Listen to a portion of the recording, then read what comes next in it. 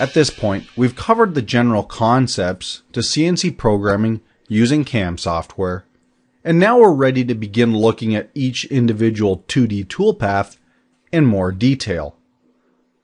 In this video, we're going to be focusing on the facing toolpath. Facing is usually the first machining operation performed on a part. It's used to cut away excess material and finish the highest flat face of the part. If you plan on following along, open part 7.1 and save a copy of it in your working directory. To create a facing operation, we need to be on the CAM tab of the Command Manager. Then, under 2D Milling, we can select Face. The first thing we need to do is define a tool for our facing operation. So, select Library. When the library opens, you'll notice I've already saved a 1.5 inch diameter face mill inside of this part to streamline the process. So go ahead and select the face mill now and press Select to assign it to our facing operation. As a note, when you're facing a part, you want to use a face mill whenever possible for all but the smallest parts. The large diameter face mills and multiple carbide insert cutting edges provide a very high material removal rate. However, because face mills don't plunge well, we want to make sure that the toolpath starts far enough away from the part so the tool doesn't plunge into stock material.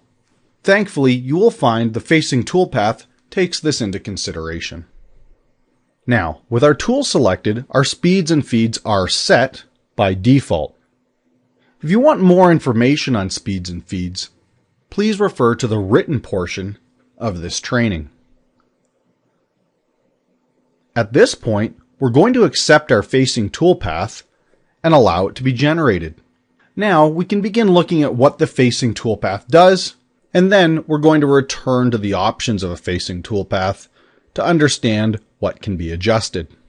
If I look down onto the top of my part, we can see the facing operation is plunging off of the part and moving back and forth across the part, similarly to how you would mow your lawn to remove all of the material.